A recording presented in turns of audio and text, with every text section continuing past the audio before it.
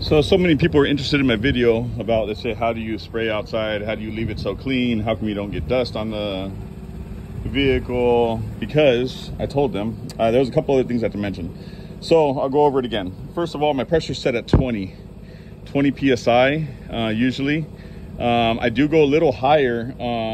So 20 PSI, maybe lower when I first mix the clear coat. The clear coat is mixed 50% reduced. So it's even more, even 60, 70 on the first pass. The reason I do that is so that when the atomization is so tiny that you don't get the fisheye, or you don't get the, not only don't you get fisheye, but you don't get too big splatters. You know, they're real small, real fine splatters, as you can see, maybe a little bit, you know, just real fine. So that I come over with my high solid. So this has been done with the 50%. This is getting done so that I have the super high gloss with, now I mix the clear, about 70% clear, 80% clear, 10% reduced, depends, just you got to check your viscosity. So what I do is I stick my stick inside the cup when I mix it.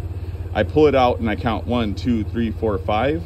When all the clear runs off the stick at 5 seconds, I know that I got the right texture to shoot the glamour coat, you know, the top coat, the very top last coat.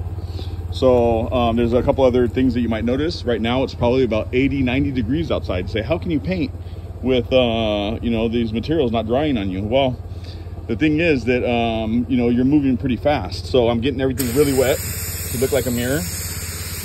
So that's one of the things you got to do, make sure that it's really wet. And basically, a lot of painters don't know how to stop. So what I do is I paint it until I see my reflection. So that's an amazing way to learn how to stop. So you can see now down here, very low reflection. Now up top, you're gonna see a high reflection. So now I got my high glamour coat solid, very little reduced. The only reason it's reduced is to come out of the gun. Because at 100%, it's very thick and the atomization is very high, and it doesn't leave it very shiny. So here's my gloss coat coming on.